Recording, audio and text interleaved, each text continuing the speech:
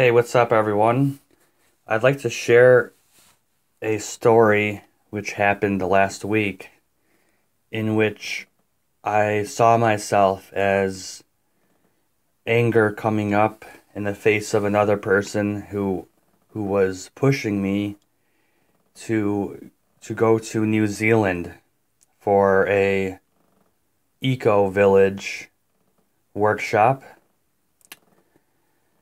which I have nothing against. I just am not able to afford it within this time frame. Therefore, I made an agreement with myself that when someone asks me, can you do this or not? And if I can't do it, I have to speak my truth. I have to set my boundaries. And so when this person asked if I can go to New Zealand, I said no. I'm not able to do that. And then when this person asked why, then I saw anger coming up and self-righteousness and ego coming up within myself. So then after she asked why can't you go, I felt kind of offended, like, well, can't you just take no for an answer?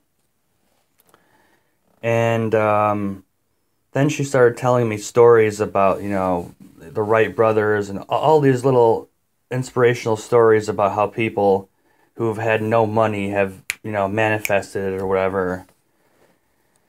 And I really felt disrespected by this. I was trying everything in my power not to either walk away or say something rude.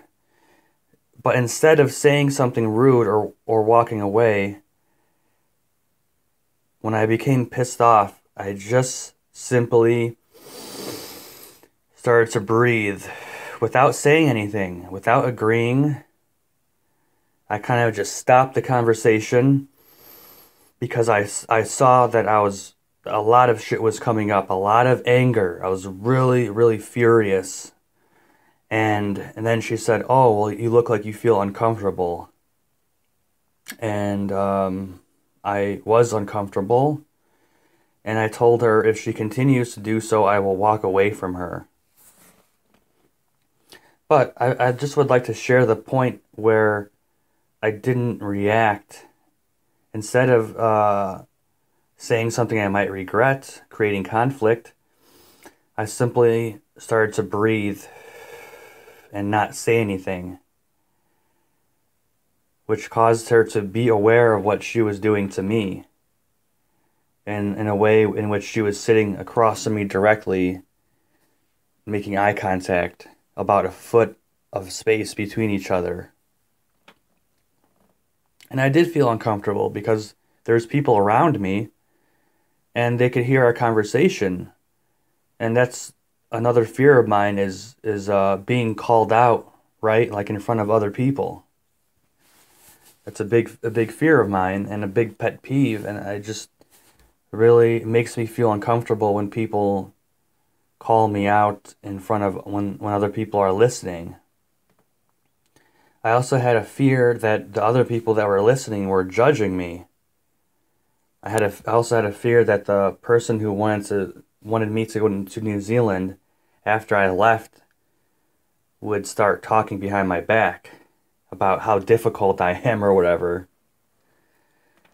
And I would like to just state that I'm not I'm a very very I don't I'm a very easy person to get along with, and I don't try to make things difficult for other people.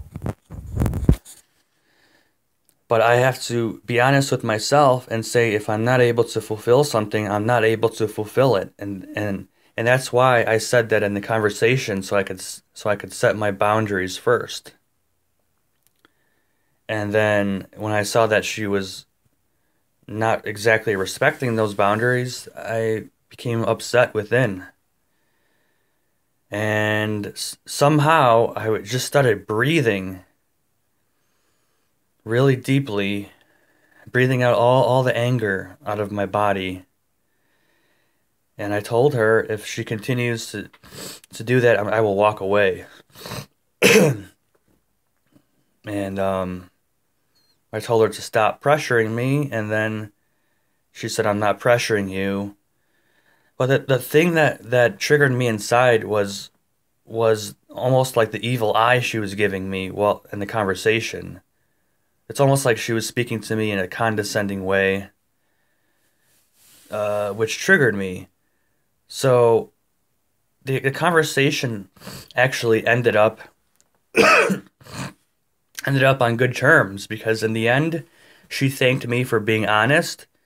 And then I told her, if everyone could just be honest with each other, the world would be a better place. And when we both agreed on that and we hugged each other, and um, she said that the lesson she was teaching me is not just for the New Zealand, but for the future, to not depend on money, to do the things I want to do.